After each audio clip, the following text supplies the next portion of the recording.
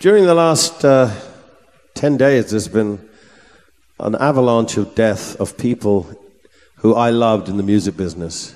Starting with Levon Helm from the band, Duck Dunn from Booker T and the MGs, Doug Dillard from the Dillards, Donna Summer, and today, Robin Gibb from the Bee Gees died and passed away.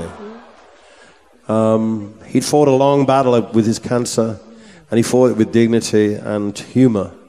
And the Bee Gees were part of my life when I was growing up. They were a huge influence on me as a songwriter and with Bernie.